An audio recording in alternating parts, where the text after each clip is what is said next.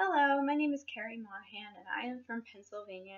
And one thing I would like you guys to know about me is that when I was 4 years old, I had a massive orange-sized brain tumor in my head, which resulted in a number of medical expenses, literally and figuratively, including hydrocephalus and a VP shunt, which is in my head. And I bring this up because it really influences my performance art and my acting, and I hope that it can kind of influence me to do and move as far through the entertainment industry as I possibly can, kind of building up strength from this kind of flaw that happens within my life. So enjoy. Why are you mad? Because I tell you you're good? Complimentary.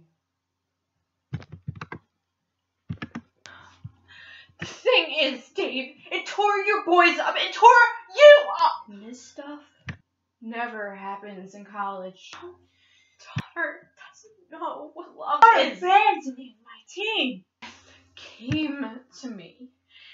She doesn't know what love is, or commitment, or what? guilt is. You're going off about how I'm too nice, but Beth doesn't understand love. That's how people sound like when they're high. Yeah, because the only time I have something to say is when I'm high or I'm hysterical. Commitment, they are hard, Dave. Talking about them is hard. Not with your daughter, not with your team.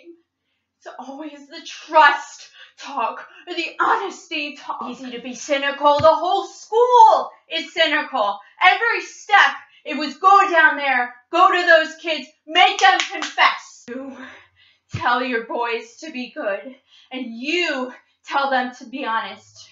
And it works, because nobody had to put them to the test. I'm standing over Aaron in a hospital because he tried to kill himself. Chance they get to lie, to really, really lie. They could have come to you. And they didn't. Because they know you're a good guy, and good guys gave in. That was my fault. I gave in as a coach and as a friend.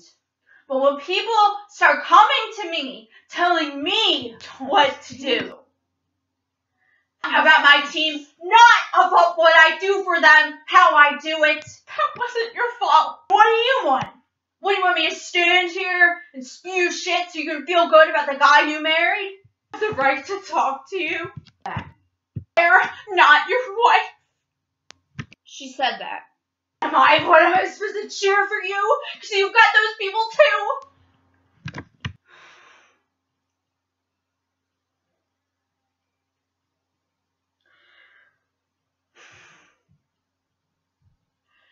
Principal Jones wanted me to tell your boys to lie to the police. She wanted me to give them one of your talks about fidelity and unity. I don't know what she wanted, but I would have never told them to lie. You ever tried to find out the truth? The truth isn't cynical.